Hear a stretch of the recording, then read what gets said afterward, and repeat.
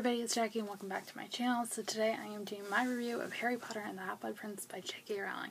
This is book 6 in the Harry Potter series and it is by far my favorite book in the series. It has been for a very, very long time. I gave it a 5 out of 5 stars on Goodreads, and if you guys have been following my channel for a while, you know this already, but if you're new to my channel, I reread the entire Harry Potter series in the months of July and August in preparation for the release of The Cursed Child when it came out at the end of July, and I still have not read that book, but I'm planning on reading it very, very soon.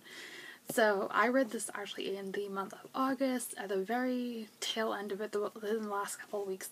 And again, I gave it a 5 out of 5 stars on Goodreads. Again, it's my favorite book in the series, and it has changed my life. I'm not even joking. This book has literally changed my life, and it still is one of my favorite books to this entire day. So pretty much back when the movie adaptation was coming out, it was actually the first Harry Potter trailer I ever saw for the movie adaptations. I saw the movie adaptation for it and I wanted to see it immediately. Of course, I hadn't read the series yet or had seen the other movies, so I couldn't go see it at the time. So back when I really got into Harry Potter in 2010, 2011, I obviously started reading the series, fell in love with it automatically, as I explained in all the other videos, which I'll have linked in the description box below for you guys to go check out if you haven't already. And when I got to this book, holy cow, this book is fantastic. It made me laugh, it made me cry, it just made me jump for joy and just like want to throw it against the wall at some points. So I thought it was really interesting to see what Voldemort was like when he was a young little boy, growing up in England, obviously. Getting to see him, he grew up in an orphanage, and he was an orphan, kind of just like Harry, and I thought it was just a really interesting element to the story. And then when he finds out he is a wizard by Dumbledore, when Dumbledore comes to visit him at the orphanage, and getting to see those scenes and read about those scenes is just fantastic. And then, you know, just see him at Hogwarts. He was in Slytherin house, obviously, and, you know, see what he was like at Hogwarts was really cool, and, you know, it was just a fantastic element to the story.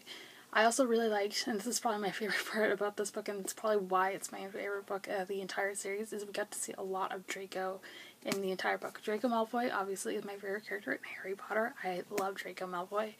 And, you know, this book focuses a lot on him, as well as Voldemort and the Death Eaters, because obviously Draco is put in a situation where his father, Lucius, is put in Azkaban for being a Death Eater.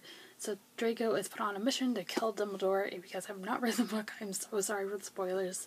He's obviously put on this mission to kill Dumbledore, and he joins the Death Eaters, and holy cow, oh gosh, those scenes are some of my favorites. You know, getting to see his character development throughout the first 5 books and into this 6th one has been fantastic. He has developed so much from the first book. You know, getting in, I think the situation he is put in is one that I don't think anyone would ever want to be put in. And it just changed him pretty much for the last 2 books throughout the Half-Blood Prince as well as the Deathly Hallows.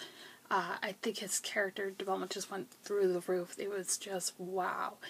Of course, the last couple of scenes of this book were the ones that kind of either made me laugh or made me cry throughout the entire book. When I first read The Half-Blood Prince for the very first time, when it came to Dumbledore's death, I cried my eyes out a lot. Obviously, I actually really enjoyed Dumbledore's character throughout the entire series when I first read it. After a while, since I've reread this series so many times, it really doesn't affect me anymore. When I see it in the movies, it does, but when I reread it, it doesn't really affect me anymore. But I think the element of Snape killing Dumbledore was really, really, really interesting. I'm glad it didn't turn out to be Draco to kill him. I'm glad it was Snape because, oh my gosh, it just plot twist all the way. And then when we find out that Snape is actually the Half-Blood Prince that Harry has been looking for, and because his book for potions was addressed to the Half-Blood Prince, the property of the Half-Blood Prince, and we find out it's Snape at the very end, I'm like, oh. Snape was one of my favorite characters in the entire series, and finding out he is actually a half-blood, but he was in Slytherin house, where they're usually all purebloods, just added a whole nother element to the series. Of course, I overall really enjoy rereading this book. Again, gave it a 5 out of 5 stars. I couldn't ask for better. I just want to keep rereading the series, but it probably won't happen for a couple of years. But if you guys enjoyed this video, if you did, please give me a big thumbs up, and don't forget to hit that subscribe button down below if you haven't already. I will upload every Monday, Wednesday, and Friday, so be on the lookout for more videos coming soon. And I will have all my social media links linked in the description box below for you guys to go check out. I have Twitter, Instagram, and Goodreads, as well as my blog, which will be linked in the description box below as always. And I will see you guys on Monday for another video. Thanks for watching, everybody. Bye!